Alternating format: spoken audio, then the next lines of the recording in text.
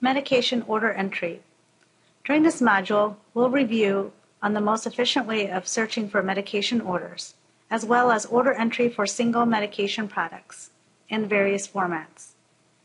In addition, we'll review what actions are available on med orders, as well as what to do when a patient lock occurs.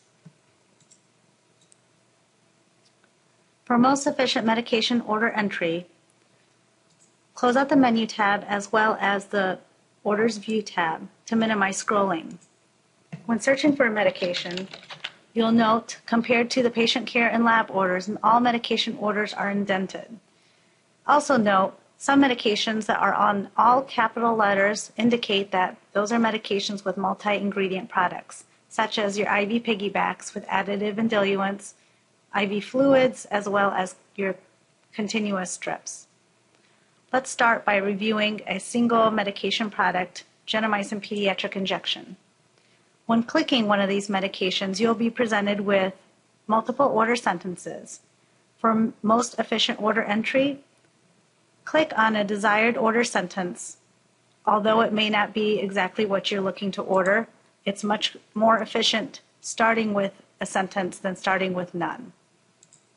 For instance, this medication order was dosed as a weight-based dose with 2.5 mg per kg. If I ideally wanted 2 mg per kilogram, I could place that order detail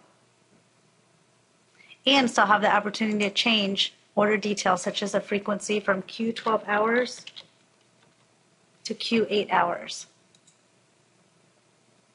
Other order entry details available are such things as duration and order priority.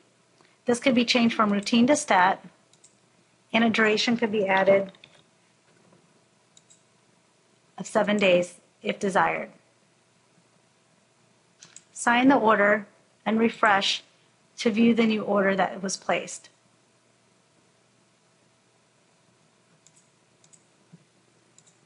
When searching for a medication and seeing a red diamond, that indicates a non-formulary item.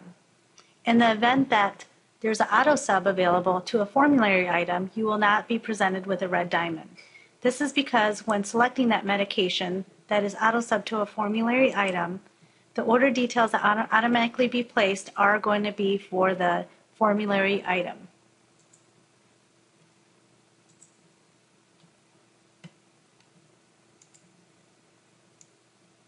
When searching for a medication order that happens to be a patch, you'll be presented with a care set.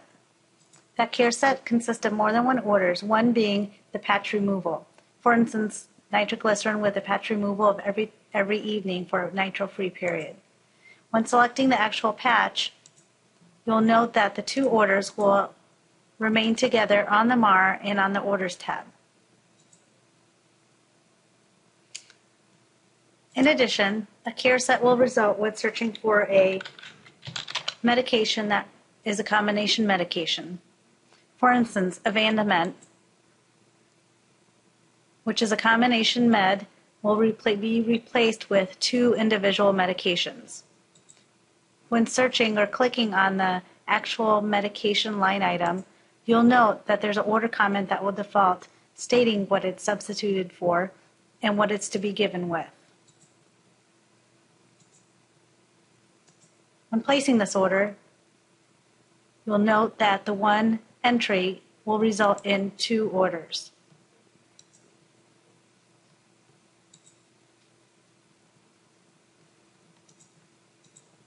To order insulin sliding scale, simply type in insulin or the word sliding scale to minimize your choice of results. Click on the yellow ruler and view the parameters set. Also have the opportunity of changing the parameters such as starting levels, increments, call if less than, or call if greater than. Hit calculate to see the changes within the grid. You also have the option to change directly within the grid if you so desire. Note within order comments that grid and populated automatically displaces order comments so that the parameters are viewable on the MAR.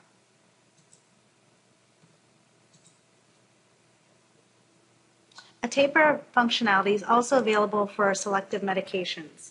If you type in the word taper to view those selected medications and select one, you'll find a green taper icon that you must click on.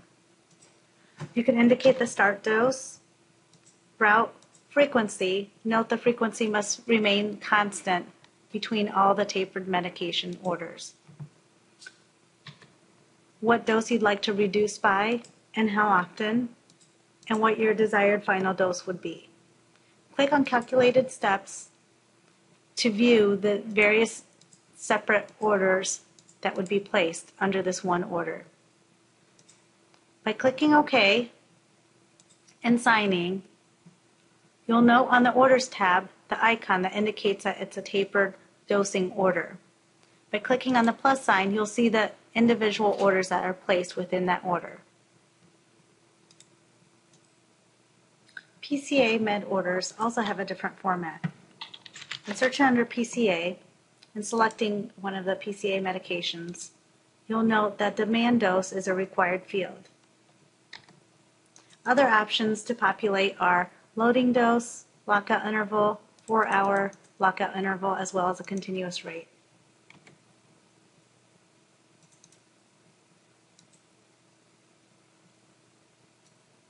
In the event that a dose or frequency change is needed to an active medication, simply right-click on that medication in the Orders tab and cancel and reorder. This will provide you to change the options or details for that medication. For instance, changing the frequency from Q24 to Q18. In the case where medication therapy has been stopped or needs to be discontinued, right-click on the order and select Cancel and DC. You should only use Delete action when truly the medication should have never been placed on that patient, or if it was a wrong drug, wrong patient scenario where you'd want to completely void the order. If that's not the case and you're clinically discontinue therapy, Cancel and DC is your choice. If you'd like to cancel more than one line item at a time, for instance, the nitroglycerin patch, along with its patch removal, hold down the Control key and select multiple orders. You can right-click then and cancel and DC all at once. This will remove both orders from your active medication list. Lastly, a patient lock for a chart may occur. This occurs when another clinician or pharmacy is already in the patient's chart, placing a medication order or verifying a medication order. You'll be notified of who the other individual is, but the only way to break that lock is either to wait till that other clinician's done or to call pharmacy at extension 2878.